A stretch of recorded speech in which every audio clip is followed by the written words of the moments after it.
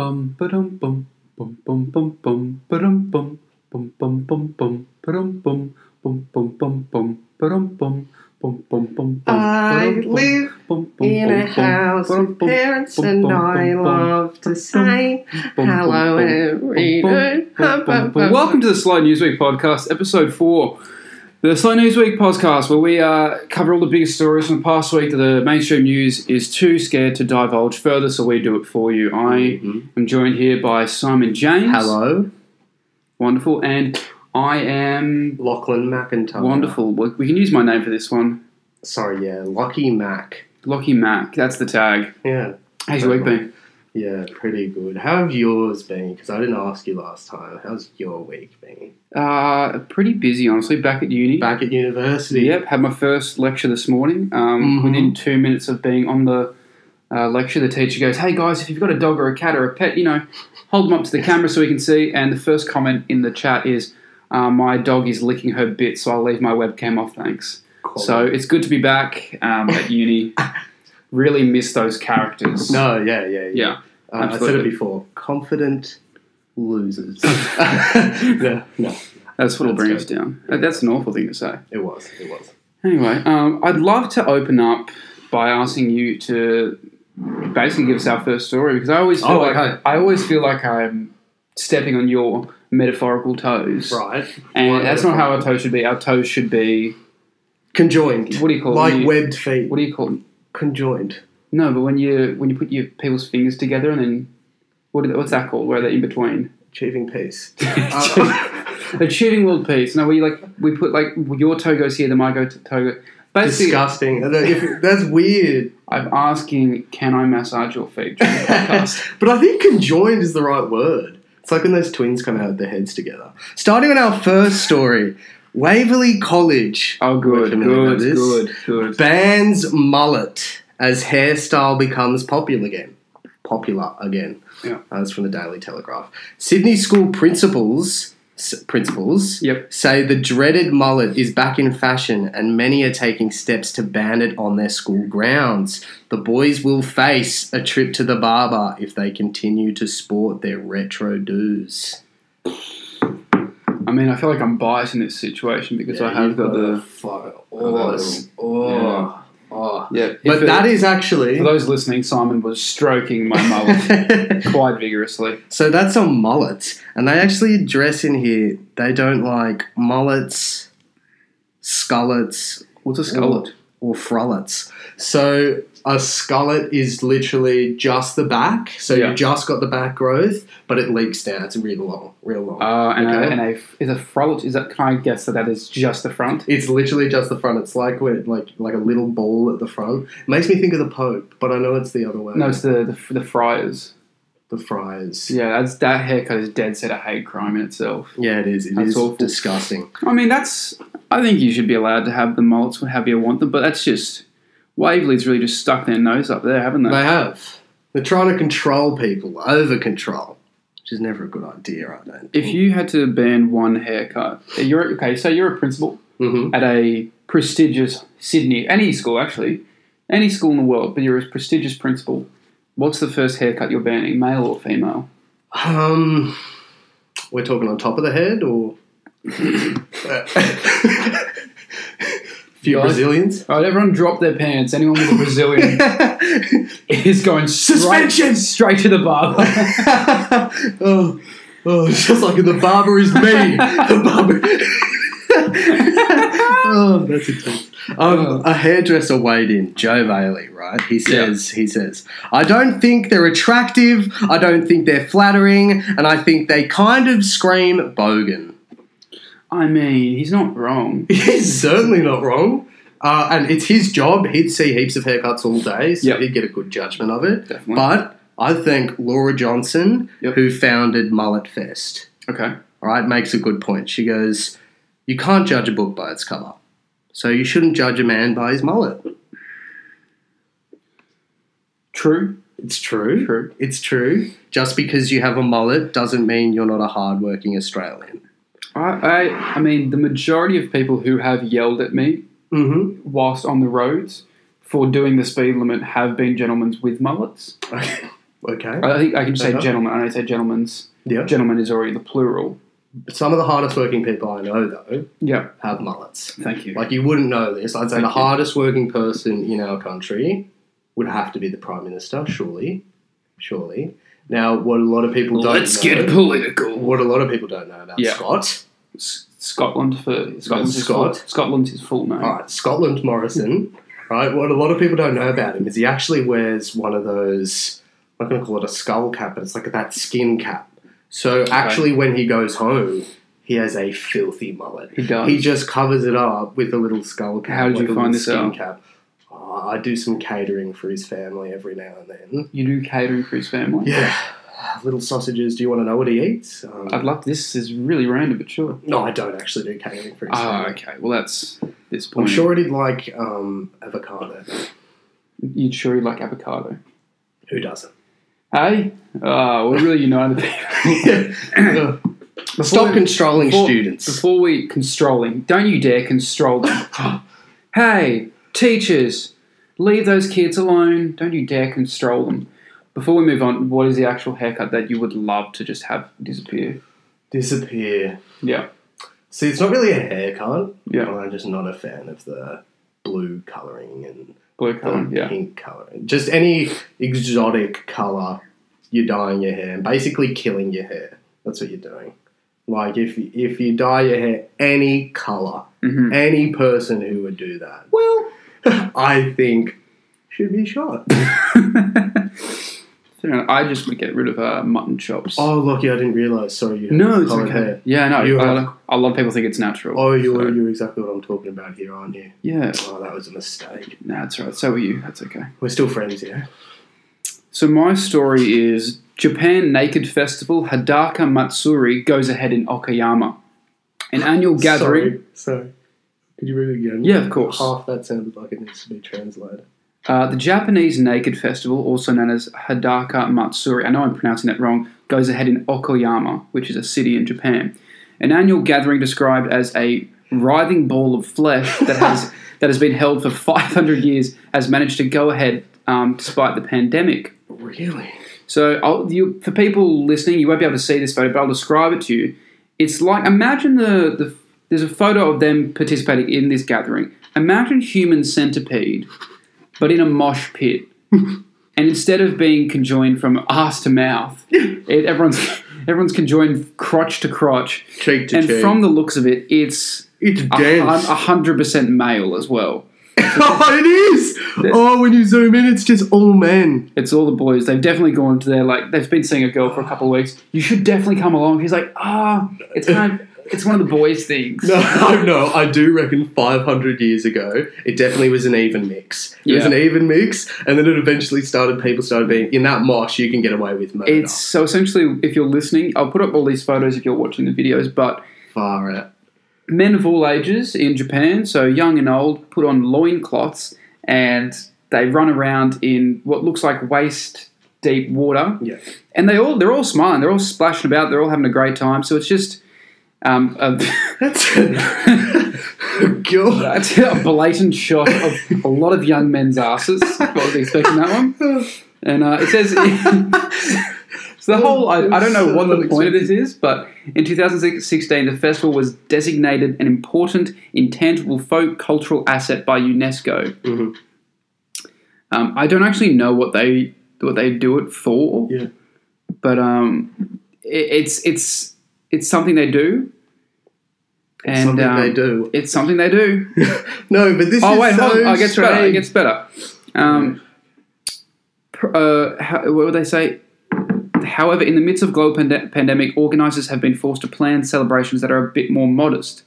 Priests at this specific temple, and to do it in the temples. Of course, a priest. Okay. Temples in Okayama were reluctant to call the whole thing off because they instead they reached a compromise which saw a modest gathering of around 100 youths turning up in their fundoshi loincloths for a severely downsized and somewhat distanced festival. Mm-hmm. They say somewhat distanced. They're all basically cheek to cheek. Yes. They're on top of each other. I'm glad they've gone, get as many youths as we can into the temple. When are we chucking a few loincloths on? Loincloths? Yeah. And going and having a little party ourselves like this. Looks like a riot. It does. Looks like a lot of fun. I was planning a Europe trip. But I'm thinking... The stopover's going to happen. So you guys will be stopping over in Abu Dhabi to get... Is there any chance we can stop in Okayama? Oh. It's totally out of the way. Can we go there for 2 to 3 days? I've already bought my loincloths. All right, talking about miscellaneous sexual deeds. Okay. This may shock a lot of listeners, what I'm about to say, especially the avid... Simon lost his virginity last night. Thank you. Yep, he was really kind to me. And he was the most inflatable man you've ever met. Oh, it's weird. I bought like a fat sex toy. It was strange. A fat sex toy? Yeah, he was like... Because you still felt like a sex toy in shape was out of your league? I just didn't want him, after we did it, to say something about me, you know? Like, be like, oh, he was a bit too chubby for me. I'd imagine that if you slept with a sex doll that was skinny, the wind would somehow pick it up and blow it away. And so you've just been used. They've just hit it and quit it. It's funny to say that. That was my nightmare last night. That was your nightmare last night? Yeah. It's like a balloon floating. Maybe it wasn't a nightmare. All right, so this is going to disappoint a lot of avid listeners or watchers of Deal or No Deal. Then don't say it. It's a classic. It's a classic show. What's Andrew done now? Andrew O'Keefe battles with sex addiction. Okay. Good. What bothers me first is I used to go to primary school down the road from where he lived in Linfield.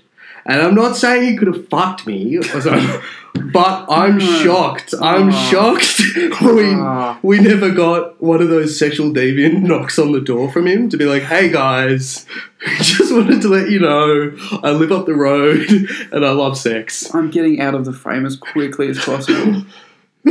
No, but he lived so close. It's nothing to do with kids. No, I'm not saying it did. You just said I used to go to primary school. Yeah, up the road from him. And don't these people have responsibility? Your immediate follow-up to him saying he has a sex addiction. When I was in primary school... He lived up the road. In high school, he was still in Linfield. I was somewhere else. We don't have to report if you have a sex addiction. Yeah, I know. Like, I know people knock on the door and be like, I'm legally... obliged to tell you that I am indeed. I think you should, though. I think you are a sexy young man. I just love the idea of him coming into like a school and being like, hey guys, just want to let you know I love sex. Not with any of you. No. But if any of your parents are free, any, I just want to get the word out there as quickly as possible. And I know how you little kids talk and you don't have any filter, so tell your parents. Yeah. 418 New Hampshire Road. I always leave the back door unlocked. That is a double meaning. So if you ever feel like coming by, let me know. Mummy and Daddy fighting too much. Send Mummy my way.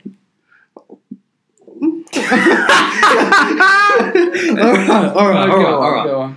I got like a little fact about it. Yeah. Within months of separating from his wife, Eleanor, in 2017, O'Keefe was filmed kissing a brunette during a night out at the Den nightclub in Tassie. Not a brunette. Yeah, brunette. How disgusting. The 21-year-old uni student... Sorry, how old? 21-year-old uni student... Okay. Mm-hmm. In her defence, if you're a 21-year-old uni student in Tasmania... Yeah. And you're and you're on a night out, you're like, is that the fucking guy from Deal or No Deal? Yeah. I'm definitely going to fuck him. Oh, God! Even the age difference, he's about, he's late 40s, I think. You've been watching him since you were a child. You always thought you'd guess the right briefcase, and you grow up and you see him in person. You're like, I've got a briefcase you can open. Oh. Apparently she actually asked him for a photo. Oh. And he just gets with her. Never mind. Never mind. He was like, oh, look, she may be painting it out. Like, maybe she was going for it to make him look worse. Who knows? We don't know. But the way she made it out was like, we had a photo, he grabbed me and kissed me. Awful thing to do. Yep. Definitely don't grab someone if they obviously just want to get a photo and they don't want to actually plant one on you. Yes. I imagine he's quite drunk. Yeah, definitely. No, that was the thing. The quote was like, he was off his face. Definitely not going to defend him and be like, oh, maybe she was drunk, maybe she lent in. Don't be a fucking weirdo at a club and kiss chicks. Very strange, man. Save that for your pillow when you get home, like we do. Yeah. Obviously. Me and my pillow get a lot of loving. Have to replace it once a year. Now, they actually, just to finish this off, and then you can segue it. Yeah. But they compared O'Keefe with Kanye in the article. They were like saying he's cut from the same cloth. Fame and sex addicts go hand in hand. Right. Do you think that's true? I absolutely. When I think of Andrew O'Keefe, I think of Kanye West. What's that song he did? Stronger power more than ever, never. Another song, yeah. I need you right now. Yeah, that's what Andrew O'Keefe was saying in that nightclub when that young woman was hastily making her way away from him. Yeah. I need you right. Let's get lost tonight. You can be my Blackheat boss tonight. Police secretary, I'm the boss tonight. Oh, yeah. It is quite, yeah. I reckon... It's quite relevant, isn't it? I think he doesn't actually have a sex addiction, and that's his cover-up. Because when he brings all these women home back to his place, he just plays reruns of Deal or No Deal. And he's like, when she came down, I already knew which one with the briefcase was in. Like, I guessed it. And he just makes them watch Deal or No Deal with him. Just so... This is what I was thinking at that point. Just before she... The funny thing is, she actually stepped on my toe there, and I did the rest of the episode with a bruised toe. Turns out every person that's been on the show has met him in a nightclub, and then he's like got them on the show to like, set it up for them to win. Or Kissed her in a nightclub as well. Smooched him in a nightclub. 70-year-old man holding the 20 briefcase. Gave him a sloppy wet kiss. Oh, I can picture him. Wonderful man. Well, I think there's a bit of a theme to everything we're doing today. In terms of, things that are unwanted. Yeah, I've got a segment going to be ready for this. So, this is from Vice News. 8 men just blocked Virginia from banning unwanted dick pics. So, I'll read the first little bit to you. A bill to ban unsolicited dick pics sailed unanimously through the Virginia State House before being killed in a Senate committee by 8 men last week. That might seem like an outrage, but very few places, it turns out, take cyber flashing as seriously as flashing in real life. So, basically what happened was... They tried to outlaw unsolicited dick pics and say that you could actually be jailed for up to a year and had a fine of $2,500. You have either or you could get both for sending an unsolicited dick pic. And it got the money. Well, you don't get a choice. They don't say, do you want the money or a year in prison? Oh, okay. But it just... I haven't been to the courts. I don't know how the system works. No, I just snap away. And got a lot of... Instagram photos to unsend though.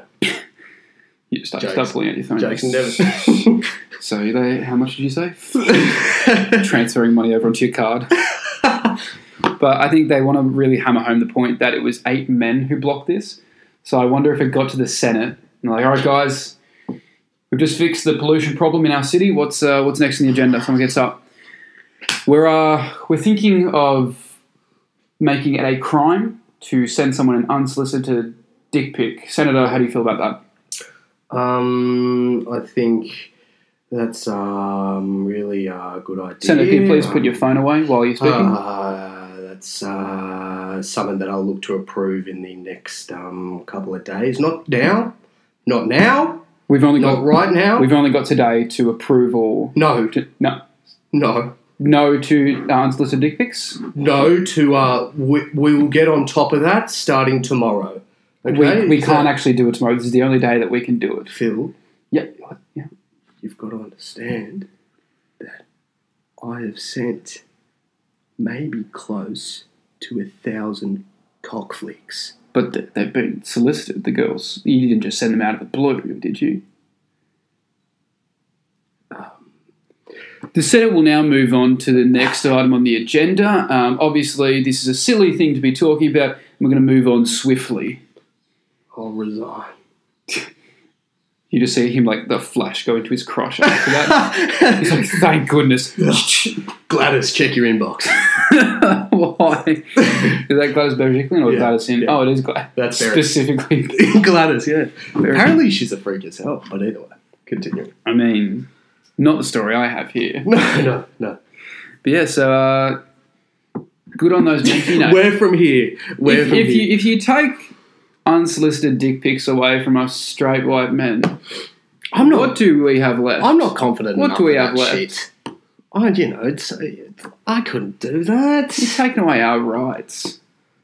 I don't think you're taking away our rights.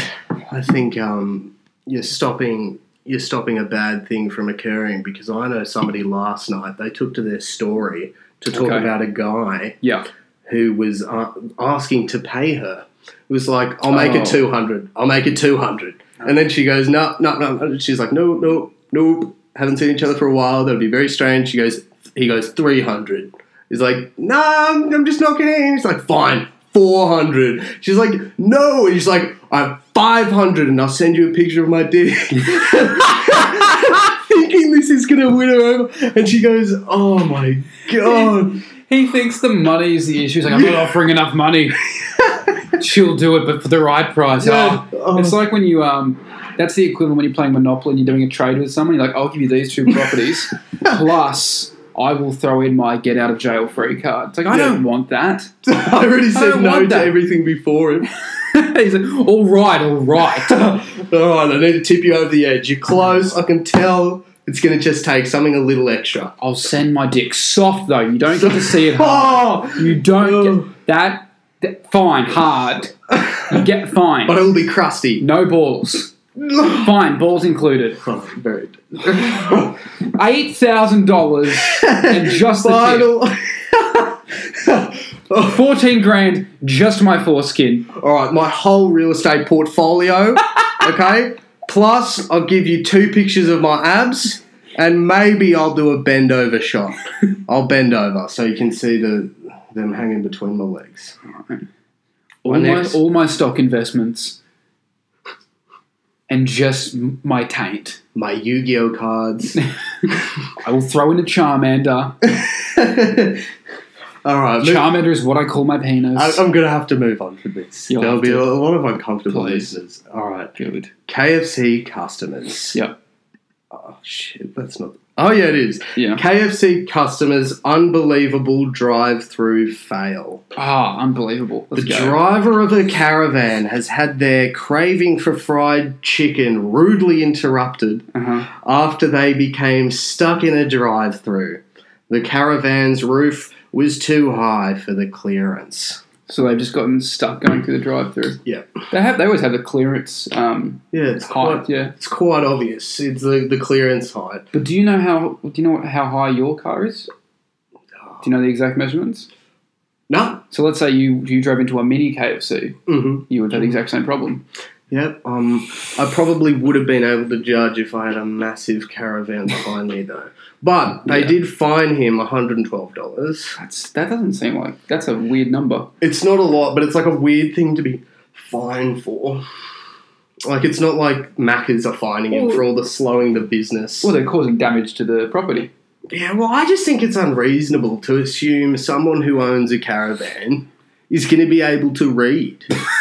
So having those clearance signs, it's not really doing anything. You should just have like a person going, no, like their hands just in front doing like one of those, almost like one of those playing, you know, on the what is it called? The touch. So we had a little bit of technical difficulties. Yeah. Popular name this one. Yeah. Back to hell. So you're talking about KFC and people with caravans can't read. Yeah. Which is just, it's a fair enough thing to assume. Completely fair. Totally, you know, not unfounded at all. Not something nasty to say. So what do you drive? It's an Audi. With a caravan on the back? No. I can read. But there was something else that I was raised better. They took it to Facebook though. Oh, good. I go. People at Facebook have little sympathy for the driver. Yeah. They go, unbelievable, simply beyond comprehension. One man said, "It's not beyond comprehension." That tweet came from the guy who was behind him. Directly behind him. He wrote, "You're fucking kidding me. You're joking." Because he would have already ordered it. Would have happened at that like little turning bay where they're just collecting it. But imagine he hasn't even gone into order yet. And they're like, oh, you just park and walk in? You think I'm going to fucking walk in? No, the car park's empty. Just open the drive-through window, pour it straight into my mouth, and let me keep going. don't have time. I don't have time to get in. I have time to dislodge my caravan from the drive-through, but I don't have time to walk in the doors. Some people, unbelievable, really. Another man wrote, when being lazy backfires. Ooh. Which is relevant to what I just said. True. Yeah. Get him. Absolutely get him. That's summing it up in one thing, but one woman simply called it embarrassing. Oh, well, she's done you. She's not done me. It was you. But it is embarrassing. You know, have a bit of, I don't know, street knowledge. I don't know what it is. But don't drive. If it's not going to clear, it's like you don't see Gerald, who drives a truck back and forth from New South Wales to Perth regularly, thinking it's a good idea to cop in the driveway. I've never drive through. I can't say I've ever seen a truck go through a drive-through. It's quite a narrow corner. Obvious, and there's an obvious reason why. Do you reckon he was getting close and he was like doing that thing where he's like, "Oh yeah, you can make it. It's gonna be good. It's gonna be good." And then it just goes. I like the idea that he knows it's too big, and so he's just going straight from the end of the driveway, full pelt, walks the drive-through, screaming his order as he goes past. Single box meal! Gets caught, fucking stuck under there. It's like, we nearly cleared it. Half his shit is flown off. Are you saying he's doing it to get, like, because he thinks if he goes really fast he'll get through, or he's, like, had a bad experience there before? He's seen a couple of... I'm making sure nobody else eats. It could be that. I was thinking he's seen a couple of Fast and Furious movies. He knows if he builds up enough speed he can clear it. Yeah, but maybe he's just trying to stop everyone else from eating at KFC. Yeah, could be. Who knows? Speaking of massive dicks, man with world's largest penis weighs it to prove it's real. Real big. So do you like penis the little commander fucking dick and penis when you go into? No, I have a function on my computer where anytime someone posts anything with the word penis in it, I get a notification. Lockie was banned from pornography at a young age, so he has to use these kinds of things. Oh, the Sydney Morning Herald has done me wonders. A man who claims he has the world's largest penis has reportedly weighed it to prove it's real. According to TMZ, Roberto Esquivel Cabrera... Good attempt. That was a good attempt. I think I meant to roll my eyes. That was good. Roberto Esquivel... Esquivel, I think it is. Cabrera weighed what is believed to be his 18.9-inch member on camera at his home in Saltillo, Mexico, and it came out at 2 pounds. I hope he calls, because he's from like Mexico, I hope he calls it El Chapo. Nice, because El Chapo means shorty. Oh. Yeah, El Chapo, that would be very ironic. It would be. He calls his penis El Chapo. Like, if even more reason to do it. Meets a girl. She's like, so I hear you call your penis El Chapo. That's weird. He's like, yeah, let me show you. Whips it out, breaks the fucking table. Oh. This is the best part that I love this. Jeez. Mr. Esquivel Cabrera has said he wants the Guinness Book of World Records to recognise it and previously had an x-ray to prove its veracity. Well, he deserved it. Best part. But doctors are reported to have said 13 inches are just excess skin. This man has 13 inches of foreskin, which, I mean, what does that leave? 5.9 inches of actual penis. Man's walking around with an elephant trunk. He's got a deflated balloon on the end of his dick. Just like you, I honestly, if I had that, that's where my wallet's going.